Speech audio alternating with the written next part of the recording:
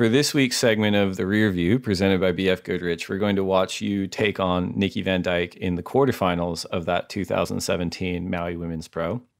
As always, The Rearview is sponsored by BF Goodrich Tires. BF Goodrich is celebrating 150 years in 2020.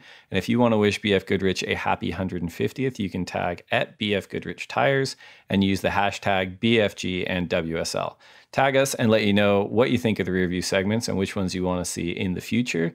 And they might just make it onto the show. Happy 150th to BF Goodrich, and thanks for supporting these conversations. All right, so the scene set for this week's Rear View, it's 2017. This is the Maui Women's Pro. It's the final event of the year. It's event number 10. You started this season with a 13th and a 5th, and then you were injured for 4 events. Can you tell us what was going on? Yeah, I had a major injury. I unfortunately tore my MCL at Margaret River, and that was my biggest and first injury of my career. And so that was one of my worst fears ever, is being injured and not being able to serve. And it happened. And so luckily I had a great team to help me get back and healthy. And I spent a lot of time in California with Dr. Romine, and we did all the right steps to get me healthy for this event. And Honolua Bay for you in particular, and we're watching you tear this wave apart. Like, what does this wave mean to you in terms of just you being a surfer? It really is, for me growing up and watching this event. Before I got on tour, it was a goal to be able to surf there. It was it's the dream. And to be able to have an event in Hawaii again for the women, and the waves that we got this year, I mean, it was pretty surreal and just amazing to feel a sense of home at one event, at least in the year. For you, that sense of home, does it differ? I mean, it's considered one of the outer islands, right? In the sense of like, it's not Oahu, it's not the main island, and you're from Kauai. Is the vibe on Maui similar to Kauai, more so than Oahu? I think it's a mixture of Kauai and Oahu together. I think, there's a lot of aloha spirit in Maui, and the locals are very, very nice. I think it's so special that they can share this way with us. I feel bad every time we're getting firing because they're so nice, and they're just like, yeah, it's been fun to watch it. My home break that's going off, and I haven't seen it like this all year, but you go, girl. Like, it's so different, and I really appreciate it. And I love going island hopping over there. And you were injured for 4 events. You came back 13th at Trestles, but then you got a 3rd at Cascais, I think a 5th in France, and then you had a great event here in Maui. You mentioned that getting injured was one of your worst fears and that it happened, but do you also think that it was kind of maybe the universe telling you to take a pause, and that reset really helped focus you for the back half of the year and the subsequent 2? Absolutely. I think even the way it happened and how I literally was just riding out of a wave at the end section of Margaret's. I didn't do anything crazy and out of the ordinary. And it definitely, looking back on it and through that process, it was definitely something that was just telling my body to take a break, and you needed this in some way, in shape or form. And definitely one of the best things that has ever happened to me is one of the worst as well. And you mentioned that the bigger fear, I mean, there's the professional component, but just you being a surfer, not getting to surf, like, how did you channel that energy while you were injured? Were you like dialing boards? Were you weight training? Were you, I have no idea, like breaking down heat tactics? Like, how do you kind of just get rid of that energy and put it to good use during that injured time? Honestly, it was tough in the beginning. It took me about 6 weeks to come to terms with it and accept that everything's happening as it should. It took me a really long time, but I was very busy with rehab. I was waking up at 5. I was training as much as I could with an injured knee. And then I was doing physical therapy, and then I was, focusing on health and mental capacities during that time. And I really was exhausted by the end of the day that I didn't have as much time to think about that I wasn't getting in the water as normal. Now, your competitor in the quarterfinals here is Nikki Van Dijk. What do you think of Nikki? What's the unvarnished opinion of Malia Manuel? Do you like her? Are you at odds? Do you talk during your heats? What's your relationship like? Nikki's great. We definitely don't talk during heats. We did share a coach for a couple of years too, which was funny and a different dynamic. And I think Nikki and her relationship with Al Merrick's, I think has been one of her strengths. I think she has really good placement, and where she puts her board and her stability is very high level. And do you talk to anyone on tour during heats? I think here and there I'll have a couple little like one-liners or whatever, but it just depends on the mood and the setting. I think it all really is. It depends. So in this specific heat, at this specific event, as you're coming back from injury, and you're really probably trying to put a stamp on your year and announce that you're back, how do you approach things like priority? Are you trying to get a lot of waves? Are you trying to identify the very best waves and take those? Like, how do you like to treat a heat like this? Well, here is so unique. I think the way the swell has to get into Honolua is very different and specific, especially with a couple islands blocking most of the energy. And so it all depends on where you are. But I think Honolua is a place that can have a lot of lulls, as we'll see in rewatching this heat. And so there's a little bit of planning that has to go into it, and how you want to approach getting the heat started, and how if you want to waste a lot of time and wait, or if you want to just kind of get things going and get rid of that pressure of just sitting and waiting. There's some waves on tour that are kind of, you don't have to be a local to have an advantage. You just sort of understand the wave, and ability really shines through. Mm-hmm. Would you say Honolua is actually one of those waves where understanding the rhythm and cadence of waves coming in and understanding what the wave is doing on a different swell direction really impacts your ability to make good decisions in a heat? I believe so. I think anywhere in Hawaii, really, because most of our swells are combo swells with like a northwest direction, and the more ideal direction for Hawaii in the wintertime. And so that comes with different cadences of swells and waves that hit reefs differently, and how you approach and look for the right wave. You mentioned something about Nikki's boards here, and you also mentioned that you'd been shifting shapers as well. I think you're on Mayhem's in this event.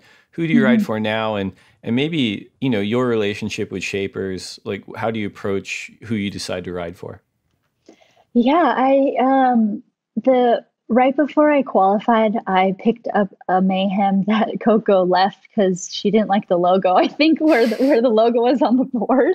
I was like, oh, I'll take this board, and ended up qualifying on a Mayhem, and rode for him for about 10 years.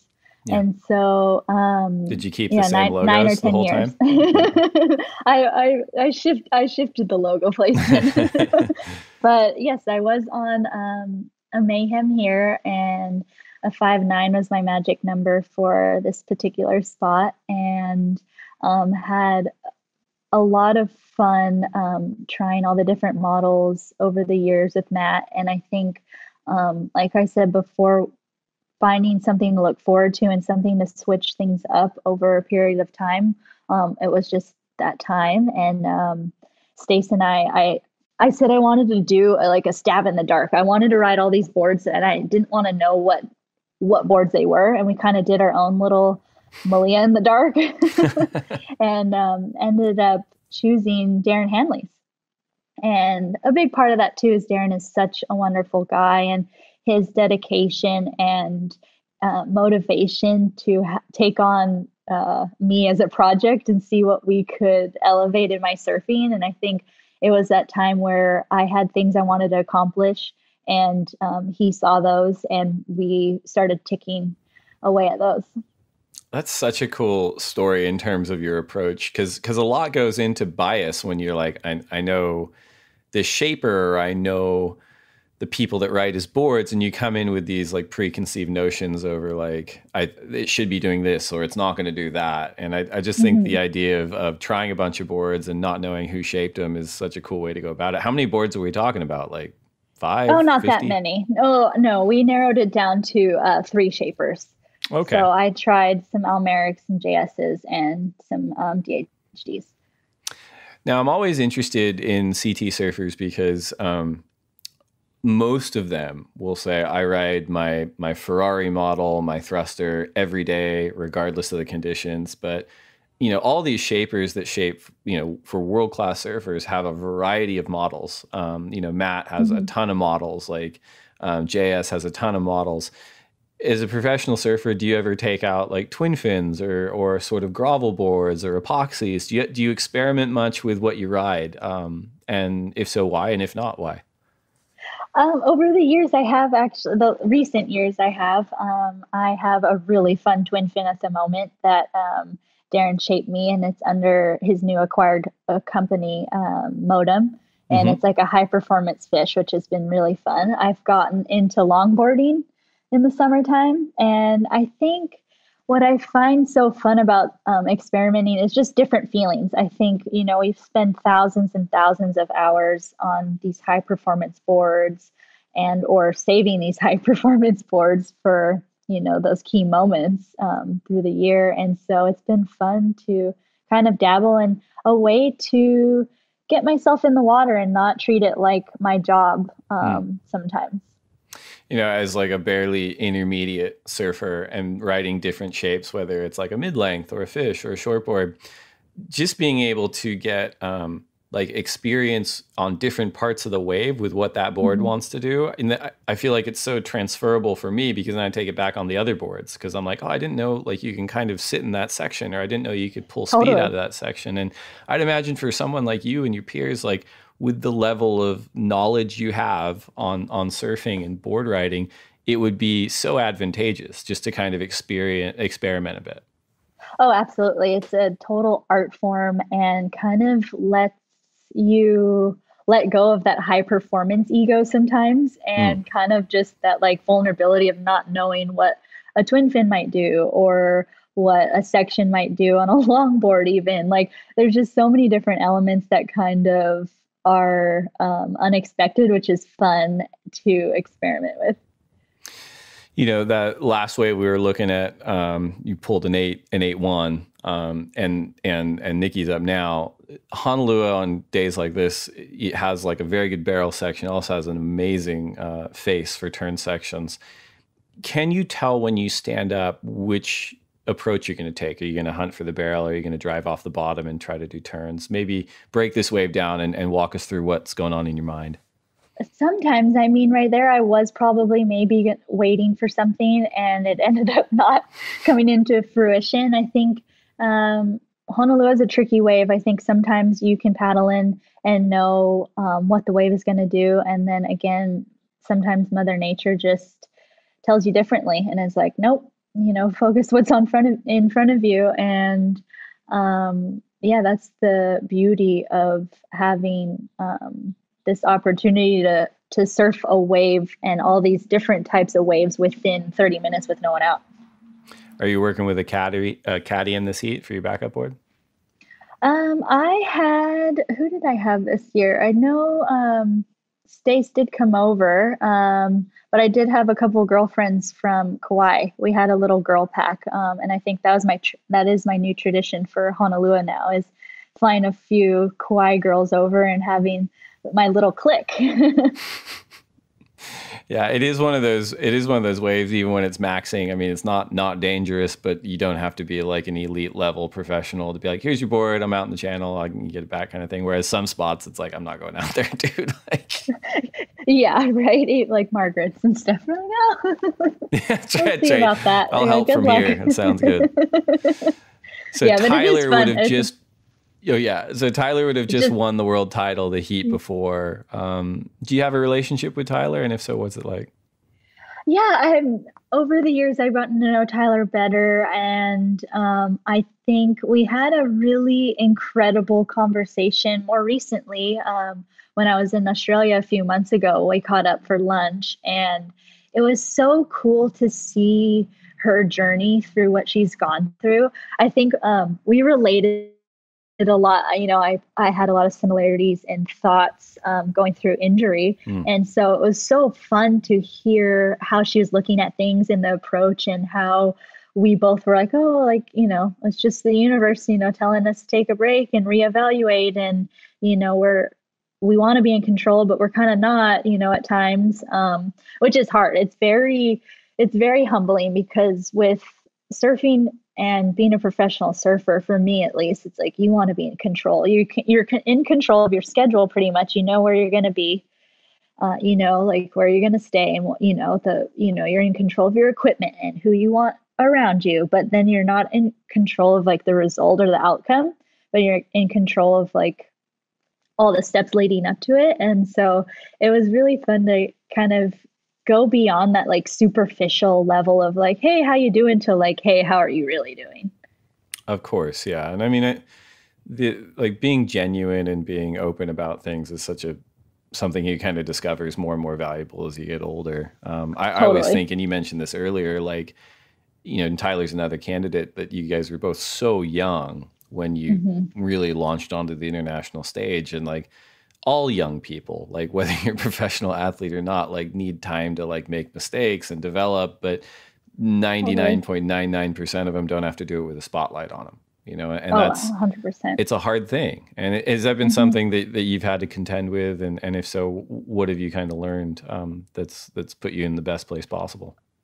Yeah, I mean, like I said before, growing up and having your career based off of opinions is difficult. And I think in more recent years, I've kind of not let results define how I think I surf and my surfing, and really focused on, um, you know, being and living that journey I want and how that reflects my surfing.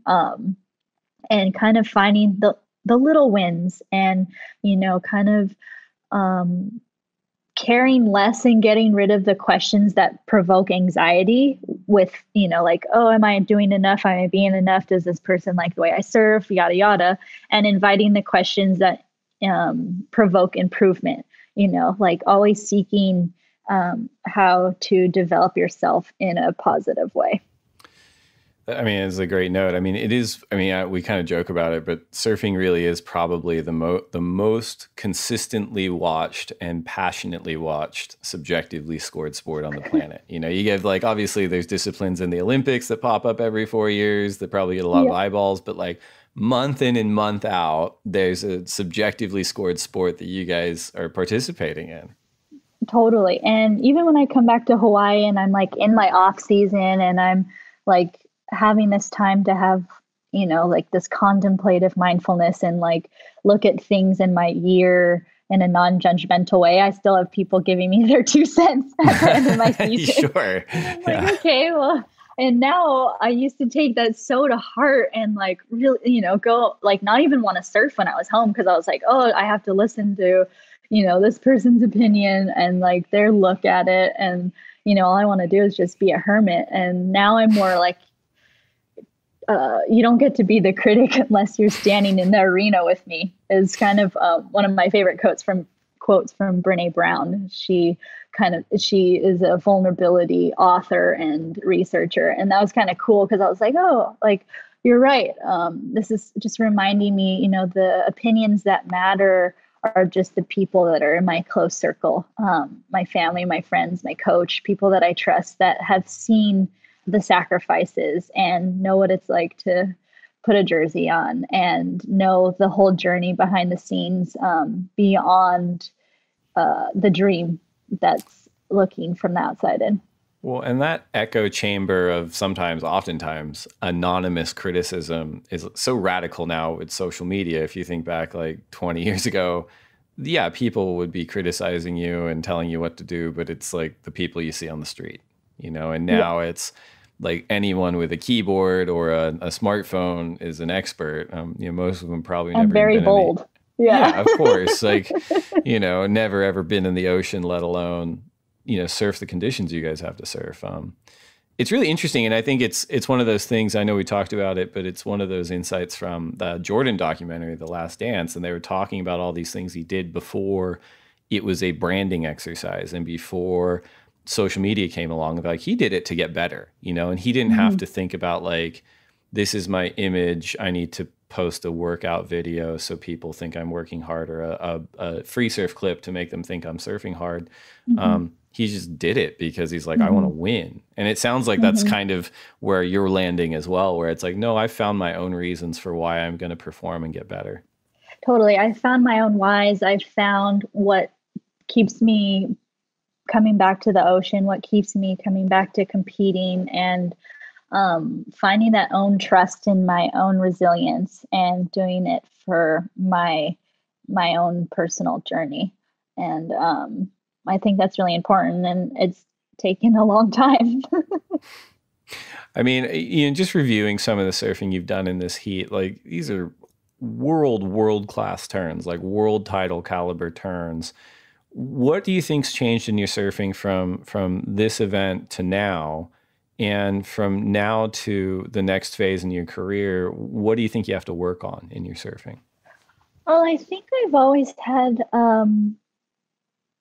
I've always been very dedicated to my craft and had that grit. I think a big misconception, is like, oh, like, I don't talk about wanting to win a world title as much as I should, but it doesn't mean I don't want to, and I think just having more vulnerability and taking more risks, I think, is where I need to kind of put my foot in the door.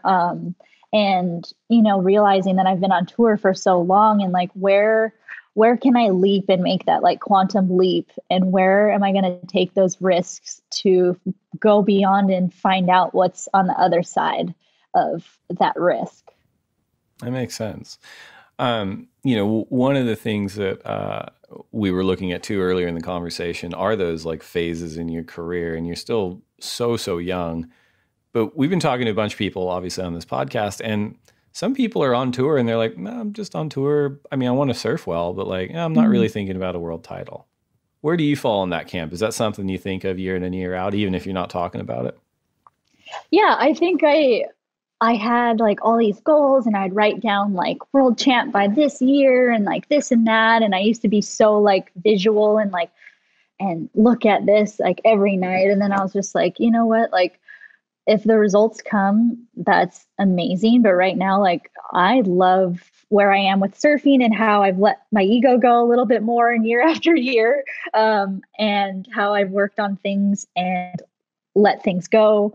The energy, where I spend my energy, who I want to spend it with. And I think in time, I have always subconsciously wanted to win a world title and win events. And I haven't sacrificed 10 years of that to not, is where I am. And I obviously want to do that and be a part of this like extension of Kauai and carry this like journey of the community, and bring, like, it would be so cool to bring back a world title to Kauai, I think about like, oh, Andy would be proud, like things like that. Like, those are like little things. I want to do it for myself, but there's also like this other like drive of like, oh, I want to represent this island. I want to, like, be a world champ like Andy, and like have like carry this like strength and raw grace, fluidity of Kauai around the world, and see what happens.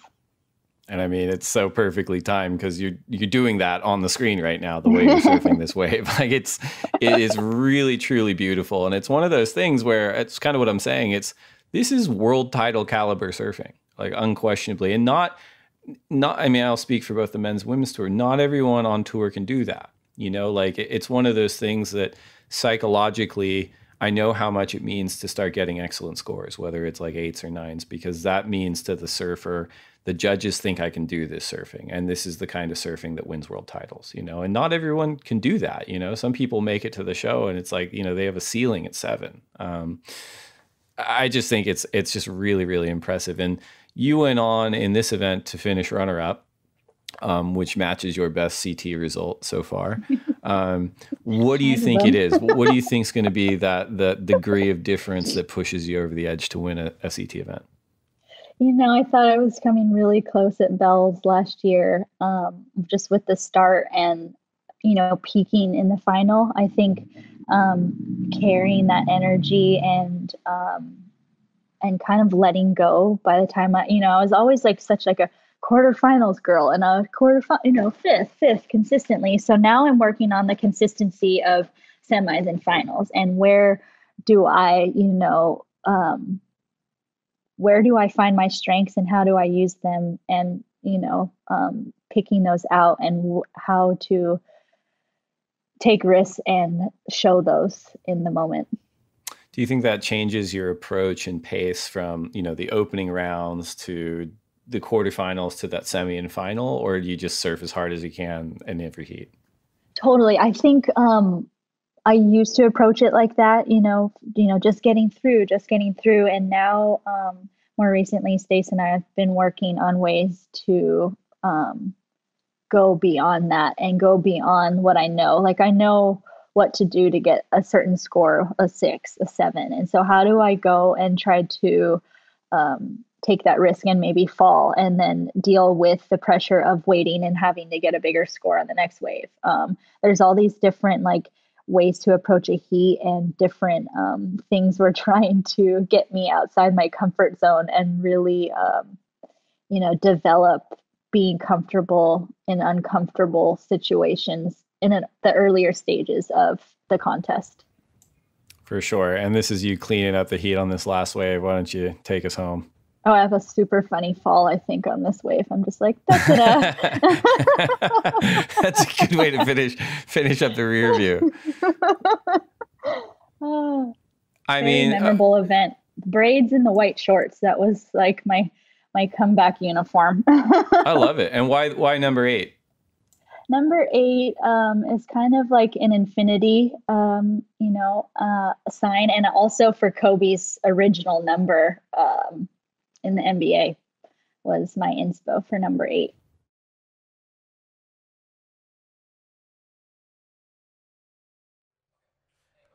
Do you like that?